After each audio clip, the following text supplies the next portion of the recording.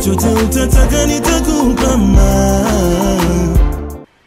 guys, welcome back to our channel. It's your girl Fanny back with another reaction video. If you're new to this channel, make sure to give this video a thumbs up, share it with your friends, and of course do not forget. Today I'm going to be reacting to if Prophet Muhammad taught all to read, educate themselves, why did he not learn to read, by Dr. Zakir Naik. So without wasting time, let's get into the video.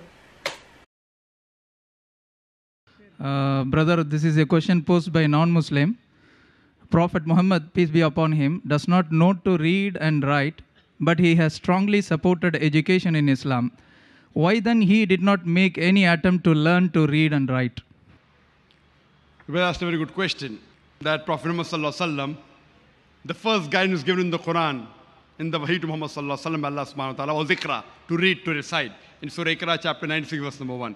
So when he paid so much importance, it's a Sahih Hadith, that it's obligatory on every Muslim, man or woman, to acquire knowledge. So why was he not literate?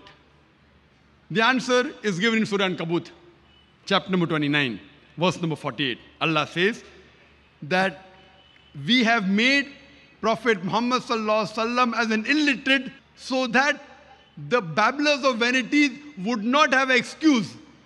Now, people would have had an excuse that this Quran is written by Prophet Muhammad, peace be upon him. So, Allah subhanahu wa ta'ala purposely made the last and final messenger illiterate so that people would not accuse that this book, the Quran, has been written by the last and final prophet. But even though he was illiterate, he was very educated. Illiterate means he could not read and write. But his intelligence was par excellence.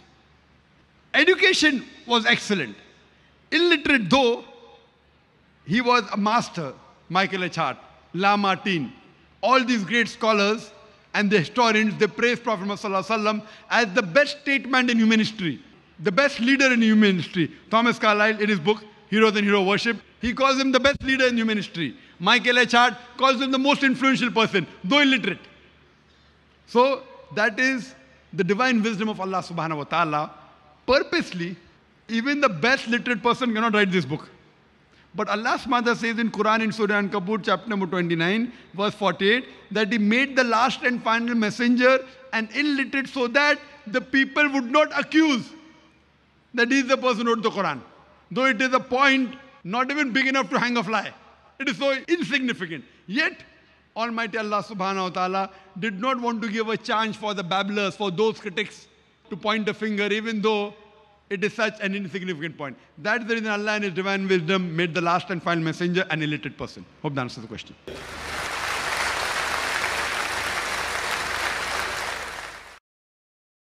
Very interesting information. It's like people that own businesses. Some of these people haven't gone to school, but they run some of the most successful businesses.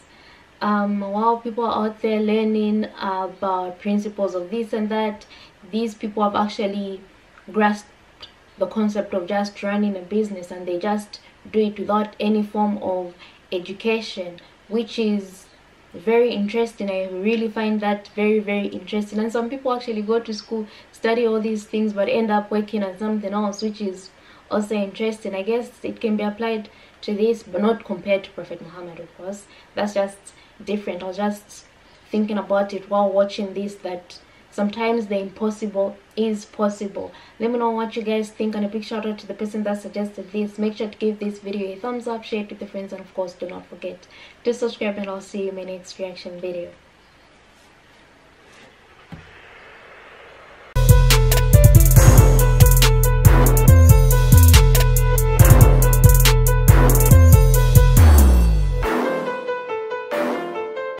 When I think about you,